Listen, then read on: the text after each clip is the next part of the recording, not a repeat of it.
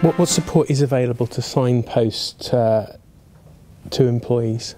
There's huge amounts of support out there now. I mean, when I started in the occupational psychology field nearly 20 years ago, there wasn't very much. To be fair, there wasn't very much support. And if people went to their GPs and wanted some counselling, you know, they could be on waiting lists for 12, 18 months. I mean, that was just ridiculous. But over the years, there's more and more support. There's more and more preventative support. There's more and more reactionary support.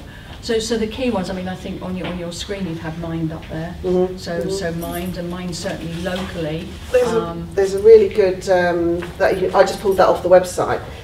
Taking Care of Business: Employer's Guide to Mentally Healthy Workplaces, and it's really quite helpful, quite practical. You know, it's definitely worth looking at it from your perspective.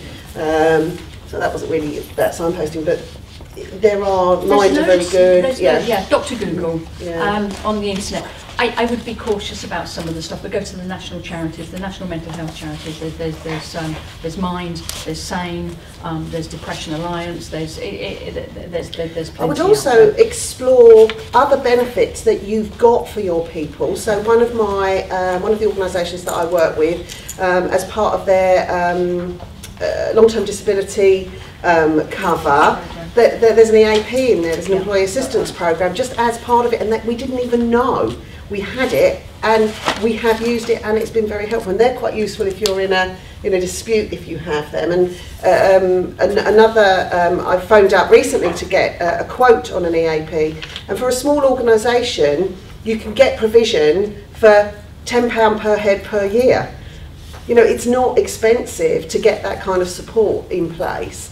And it's very, very powerful as an employer to say, okay, you've got ring this number. I won't know what you talk about. I won't know what it's about, and that is very helpful. And that's as good as a defence. It's certainly helpful if any claims arise that have stress as a component. In terms of signposting, the one point I would make that is, perhaps try it, but I'll say it anyway, is you can have a stress policy which tells people what they need to do. That is an extremely powerful tool, simply because it's so obvious. We have a stress at work policy or a stress policy, and it's on the intranet.